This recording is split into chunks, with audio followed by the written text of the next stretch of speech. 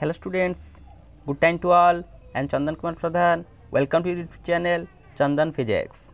In this video, we are going to discuss boundary condition for magnetic induction B vector. Let's begin.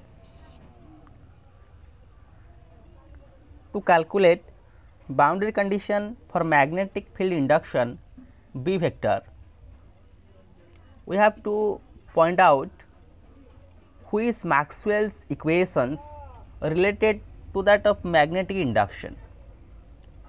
That is the second Maxwell's equations, divergence of magnetic field induction is equal to 0. To calculate the divergence of magnetic field induction, we have to construct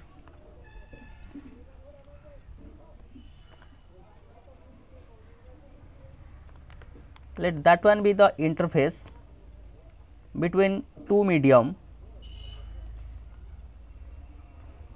1, medium 2, and magnetic induction is a vector that in medium 1 and medium 2, how these two are related.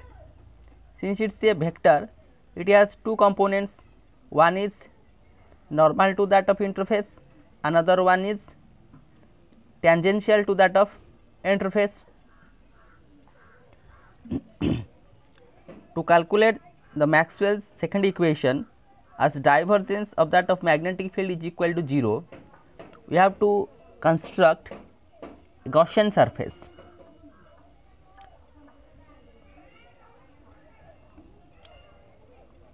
That is a point on that of medium 1, this is a point on that of medium 2, that one is the interface.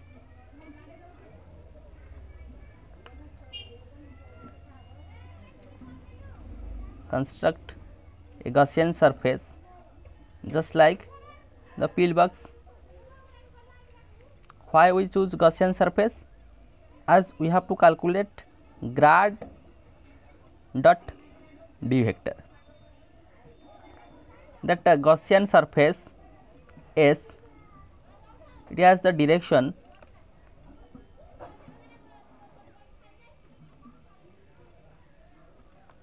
n cap.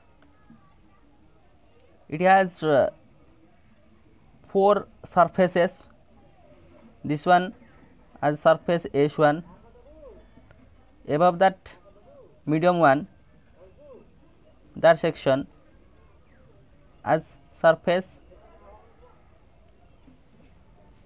S3, this surface S2, again in that of medium 2, that surface S4. Magnetic field, magnetic induction B vector at medium 1, B1 vector, at medium 2, these two are in the same direction.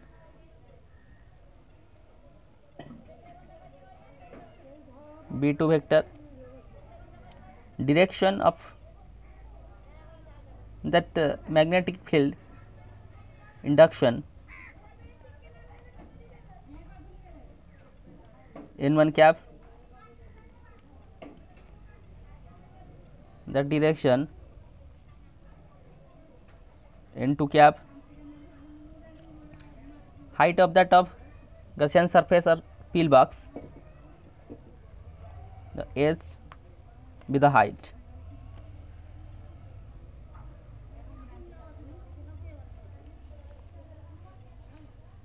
Now proceed towards the mathematical calculation for boundary condition.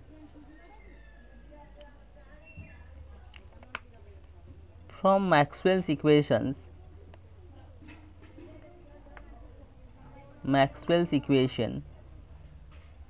which Maxwell equation is related to magnetic induction B? Second Maxwell's equation, that one is grad dot B vector is equal to 0. You have to take in the volume integral on both sides, and that volume is chosen arbitrarily. Therefore, volume integral grad dot b dv is equal to 0. Now, convert that volume integral to that of surface integral by using Gauss divergence theorem. Using Gauss divergence theorem,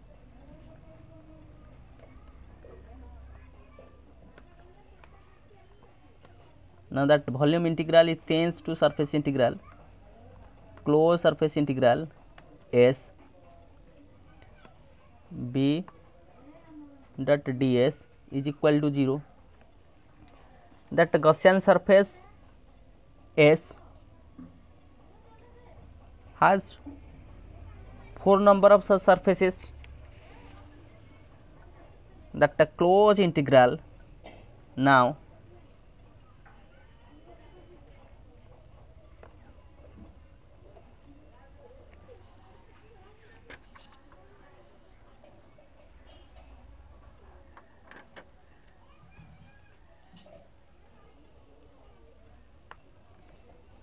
surface S1 magnetic field induction B1 vector N1 cap ds plus a surface S2 magnetic field B2 N2 cap ds at surface S3. Let at that surface S3 the magnetic field induction let B3, and at surface S4 that one is B4. B3 N3 cap ds plus S4 N4 cap ds is equal to 0. Since that Gaussian surface is very close to that of interface, means that the edge it tends to 0. When that edge height it tends to 0,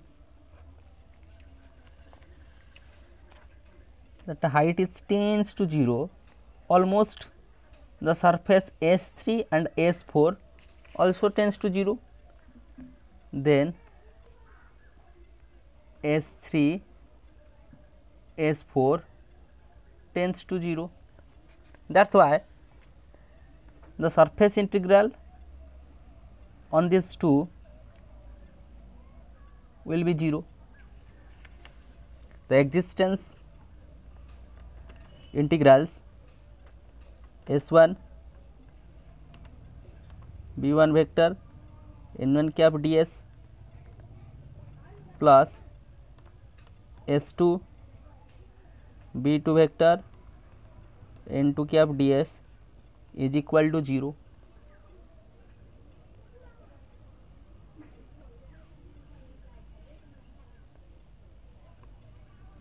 Or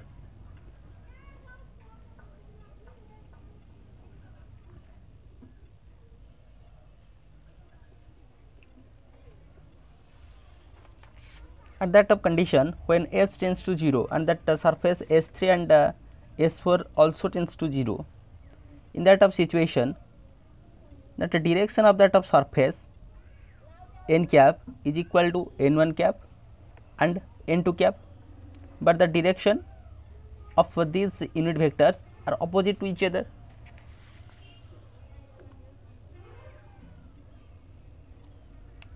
That is why we write S1 B1 vector n cap ds minus B2 vector n cap ds is equal to 0. As I say, n1 cap,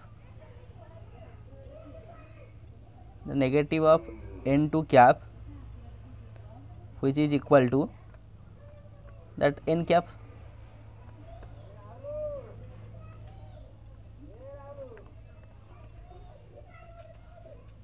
From these two,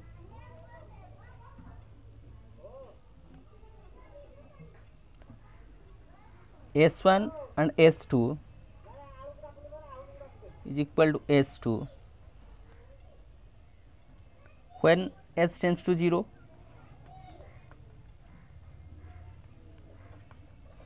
That is why we can choose surface integral over that of S1 B1 n cap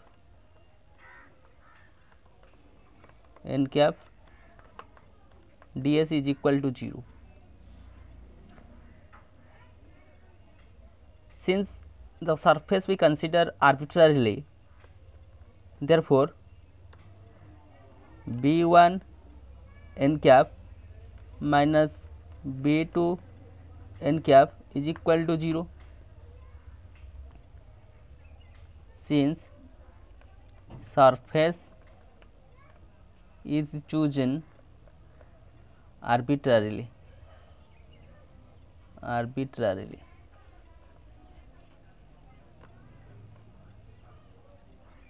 That is why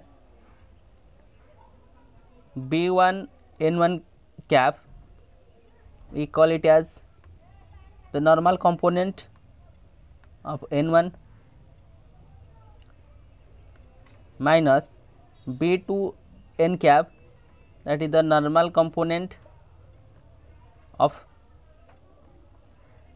B2 is equal to 0. So, Bn1 is equal to Bn2.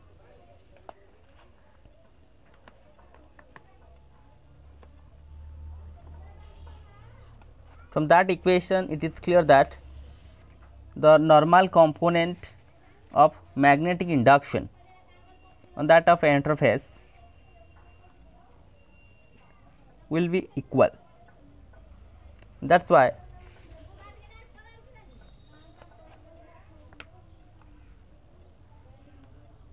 we write that result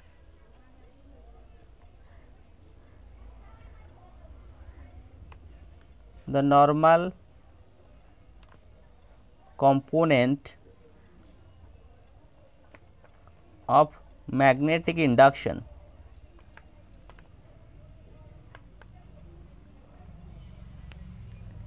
is continuous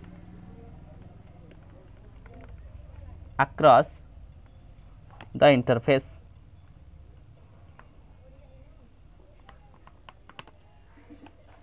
The normal component of magnetic induction is continuous across the interface. That explain this equation. So, here with the help of this suitable lecture, we understand boundary condition for magnetic induction B vector by using Maxwell's equations. This is the calculation, and finally, we obtain the result. That one is the normal component of magnetic induction is continuous across that interface. So, with this useful and informative notes, let me wind up the session. Thank you.